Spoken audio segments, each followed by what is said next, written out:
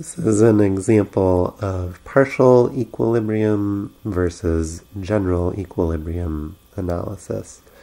And I'll say for this course we won't get into general equilibrium modeling at all, but I think it's still valuable to be aware of what that phrase means and in practice to think about whether there are important general equilibrium effects, or at least potential effects, that if you don't model them could potentially bias your results. So to make things concrete, imagine we're interested in a policy that would provide free public childcare, and we're interested in the causal effect of that policy on employment, in particular of the children's mothers.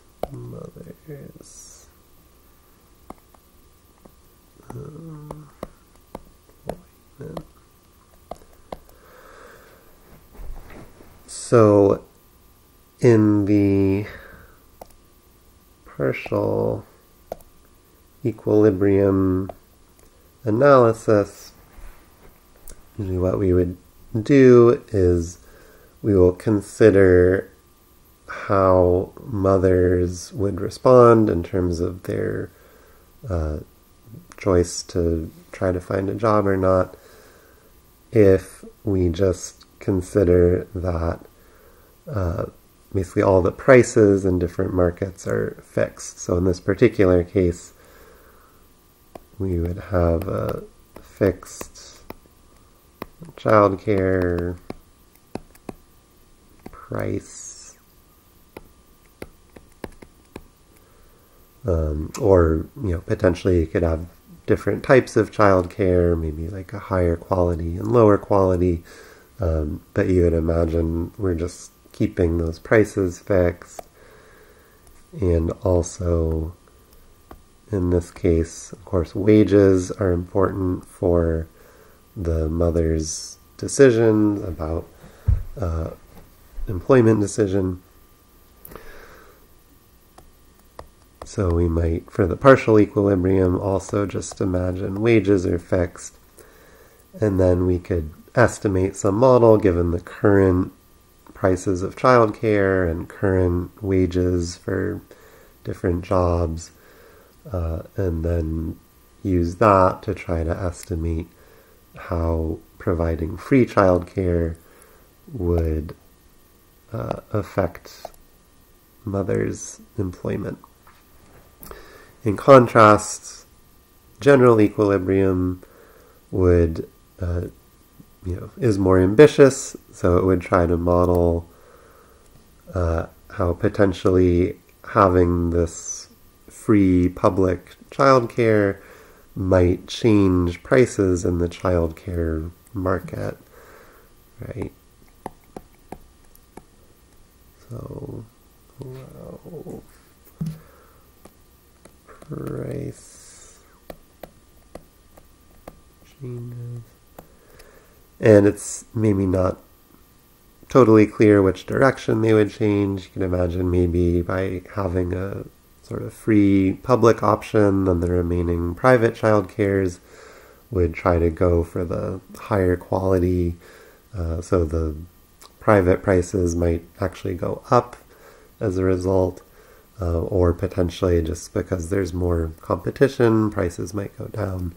But the idea is, these whatever remaining private childcares would probably respond on the price dimension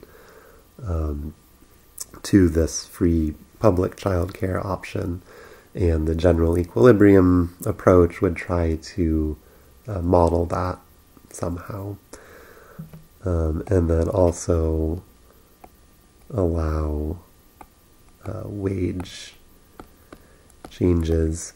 So you could also imagine, if we suddenly have lots of free childcare, and if hypothetically, that does increase the labor force participation of mothers, then if we have our labor market, and we have, say, price and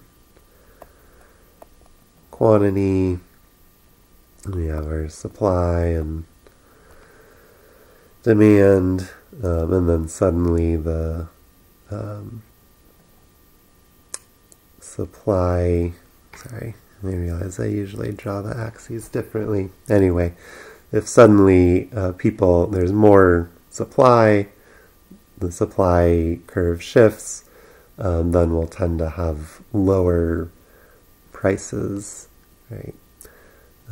So we would have, I guess, something like that, where the price was there, and now, so price being wage in the labor market. So, depending on how big this effect is of the free childcare on mothers' employment, it could be important to model how that changes the labor market itself and changes wages, which then would feed back on the mother's decisions about employment.